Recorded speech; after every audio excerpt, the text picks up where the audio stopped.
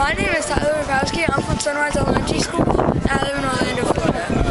Today, for my sit-down project, I'm doing EMI, electromagnetic interference, and NASA has been having this problem for quite some years now. So, for the reason, at one side over there, we need to communicate with control right over there. In order to communicate, there can't be any electromagnetic interference in the area, also known as EMI. So NASA, in this case, has hired a company called Sony Tech to track down the source of the EMI and shut it down.